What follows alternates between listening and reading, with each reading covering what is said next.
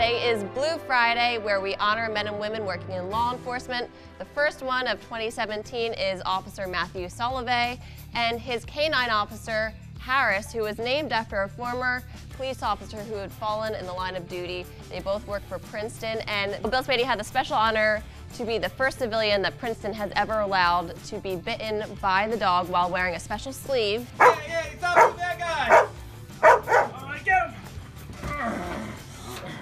All right. So now he's locked on your arm. He is locked on. Let me tell you. He also showed me how he is a special bomb sniffing dog. And then he's also trained what we call scent detection, and his scent specialty is explosives.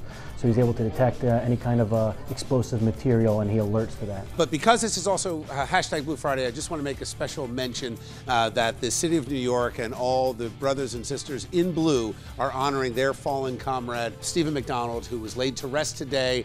You may remember 25 years ago, then Officer McDonald, who has since been promoted to detective, was shot by a perpetrator in the park, and he lived in a wheelchair, paralyzed for many decades, laid to rest today.